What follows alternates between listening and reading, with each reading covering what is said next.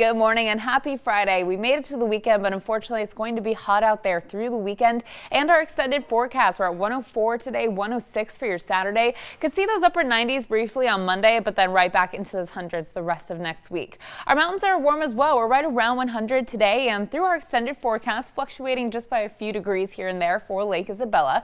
And then for Tehachapi and Fraser Park, right around 90. On Monday, these communities dip a little bit more in those mid and upper 80s and 90s, but you see again through our extended forecast, we're right back to around 100 by Tuesday for Lake Isabella, 90 for Tehachapi and Fraser Park. Small chances of that monsoonal moisture for our Saturday in Lake Isabella, really small as of right now, but we'll keep you updated.